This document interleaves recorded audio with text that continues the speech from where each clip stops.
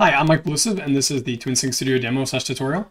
So, TwinSync Studio is an application for highly customized exports from places like the iTwin platform and SYNCHRO 4D and SYNCHRO Control to places like Unreal Engine through their Datasmith pipeline. So, really, there's only one current export pipeline implemented, and that is from iTwin, including SYNCHRO data and other connections from iTwin, into Unreal Engine. And it's ready enough to be of some use, so I want to release a demo out here. There will be a link to this video in the description, in the description of the video, there'll be a link to this document, but you can just request a demo here, and it's going to you're going to submit an email, you'll get an email, and the email will just give you an access key and a download link. So it's free. So yeah, at this point, you should have hopefully gotten the demo to follow along. So let's open it up. I already have it. So here's the setup. You might get a blue screen from Windows saying that this is unsigned software. It totally is unsigned software. I haven't gotten around to that part yet, but you can ask me if you have more questions. I'm going to be including a MD5 checksum if you want to know more about or to be sure that what you downloaded is what I'm giving. So anyway, it's going to bring up registration. So yep, I have my own access key. It only works for a certain amount of machines, so you can't use this access key, but I'm going to submit it. You're going to have an access key in your email if you're doing the demo. But that said, here it opens up. This is highly based on the iTwin desktop starter template that is provided by iTwin. It's just so that there's an exporter without the view, but most people want to be able to see what they're doing. So here's the viewer. And then you can view iTwins that should include like your SYNCHRO control synchronized stuff. So I have mine. I'm just going to open it up. Now I've already, I opened my iTwin and here's my iModel. I've already downloaded this one, but you would probably choose a place for it and then it would open up here. But here we go. Let me zoom in. Let me turn on fast and show you guys what we're going to be putting into Unreal Engine. So here's the animation where it's just building this building here. And then it's going to do some landscaping. Great, cool. So, So what we have here is the customization pipeline, which I'm not really going to be focusing on. I'm going to be focusing on sort of the one-click export experience. But what you really are saying here is for each instance of geometry in the iTwin, do this. And what it's saying is send it to this Datasmith file. So I'm just going to rename that. Doesn't really matter, but this is sort of how you name the Datasmith file. You can have multiple Datasmith files. Really, you're exporting to a folder, which can have multiple Datasmith files. So we've seen what we got. So we're just going to go to the export. So yeah, we're going to hit install plugin first, because in order to do the combined mesh, which is what I'm going to be doing here, we actually want to, yeah, that is the correct one. So we need to install a plugin to drive that animation, the more efficient animation. So you basically just got to find your U project. In my case, it already found it for me. So I'm going to hit open, and it's going to add a plugins directory. So now when I try to open this project, there's now a plugins directory. I have to rebuild. So you're going to have to wait here for a little bit. I have to rebuild because the version I'm currently using doesn't actually ship binaries for you. So if you're putting a new project, it's going to build those for you. And it actually takes a little bit just because compiling takes some time. But yeah, I'm going to wait for that here. So let me just delete this floor here. I'm just going to do some things that make things slightly easier for us. I'm going to make the exposure speed a lot faster because otherwise it's going to take like 10 seconds for our camera to understand that the scene has started because the light is too powerful. And now I'm going to import this Datasmith file that I made. So I'm just going to do file import. I think it knows where nope, it doesn't. Okay, cool. So did I even export it? No. Okay, and then I'm going to remove this .u Datasmith on it. It's not necessary because the Datasmith files are actually going to be inside. This is really the folder that you're creating. So I need to change that from saying U Datasmith. And it's also going to say 0% complete because I have not actually implemented progress for this progress bar. But yeah, it finishes pretty quickly anyway.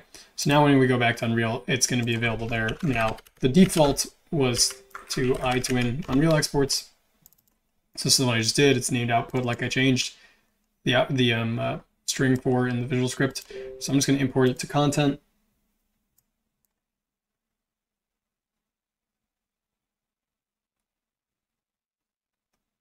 Okay, so it is currently building that giant mesh, preparing it.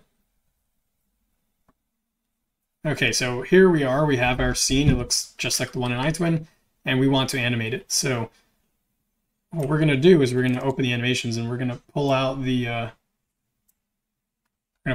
animation, drop it into our scene, and then we're going to go find our scheduled actor, which is the plugin controlled actor. So it's called the scheduled actor. I'm going to click on it, and I'm going to find its plugin specific schedule animation data, and I'm going to basically mark the associated sequence to be the one that we just spawned. So now when the sequence changes its position, it's going to change the position of this schedule, and the schedule will be able to tell you if the associated sequence is like halfway through, it'll be able to tell you what date the schedule's at. So let's turn on autoplay, and I'm also going to make it twice as fast just because I want to. And then let's also print that date. So if I go to the schedule actor again, I'm just going to select it so that way when I open the level blueprint, I'm going to right click and I can now create a reference to the actor that I had selected in the level. And I'm going to schedule, and I'm going to do get schedule current date time. And then we're just going to print that. Now dates can't actually be, well, I don't remember how to directly print them. So I've included a handy function, at least just for testing purposes, in the plugin, which is going to be format date time, which is going to give you a string from it anyway. Okay, so we have that. So the last thing I want to do is set this to a duration of 0.01, so that way there's only one message on screen, not a bunch, because this is occurring every frame, every tick of the engine. Okay, so now when I hit play, let me actually move my player start out a little bit, just so that we can see more when we start. I hit play, here we go. Okay, there, so things are building. There was a cutting plane animation there with a very quick object moving. There we go, it's building stuff.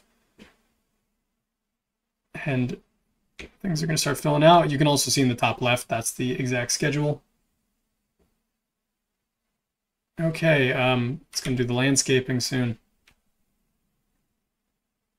All right, there we go. Good enough. So yeah, that's it, and it's being driven entirely by the level sequence. So if you want to move the schedule in a certain way, or like, if you want to scrub through the schedule, all you have to do is use Unreal Engine's existing APIs for managing the level sequence. So if you manage the level sequence, then you have just changed where the schedule is. And you can set up a UI for that and everything.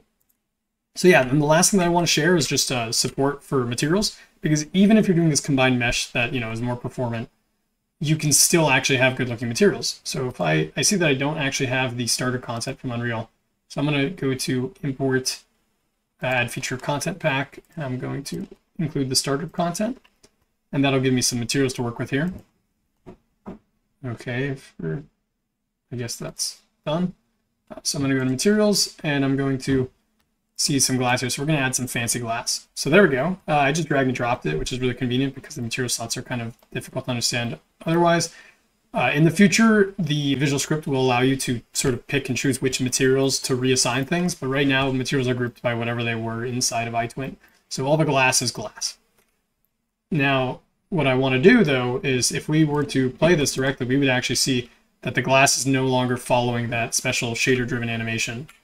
So what we want to do instead is we want to actually edit this glass material to include that data. So what I want to do is add a material function call, and I'm going to make it use the iTwin schedule animation because we're using an iTwin export here. And now all we got to do is set the opacity here, but I want to blend it with the original glass opacity. So if you don't know anything about materials, that's okay. In this case, blending this kind of stuff is just using a multiply. So we're going to set that as the opacity. And technically you might need to fix the refraction, but the other thing that you have to fix is those shadows that we saw. You want to disable shadows because zero translucency shouldn't be casting shadows, but it does for some reason. So we're just going to fix that by not casting shadows from this thing. So now when I hit play, we should now have no shadows, and even better, yeah, okay, there's the refraction. If you look carefully, you might see that the refraction is still visible. You would want to check when the opacity is 0 in the shader and set your refraction to 1, I believe. But here you can see that the glass is now actually created correctly, and it would use all the same visibility stuff from the actual animation, like cutting planes and etc. So you could have like growing glass or whatever you wanted. So yeah, that is the material, and you can obviously change the rest of the materials too. I don't think the UVs are great here, but you could put, grass material here. You might want to switch which UVs you're using. It's also taking some time to prepare that shader, but yeah, okay, cool. It did not require us to switch the UV channel, but you can use, like, beautiful and red glass and grass, sorry, grass, or glass, whichever you want. Yeah, so that is the current state of this thing for the demo.